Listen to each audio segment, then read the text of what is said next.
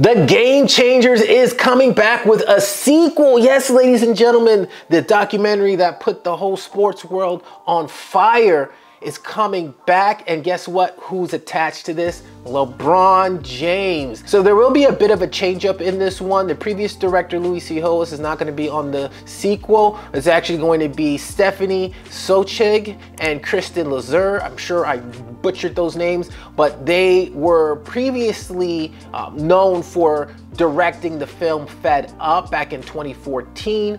So the previous producers will be back on the project. Joseph Pace and James Wilkes will be returning, and the project will be casting a wider net and focusing on children's health as well as the impact of food systems on the planet. So it would be nice to see the different topics that are going to be in the sequel.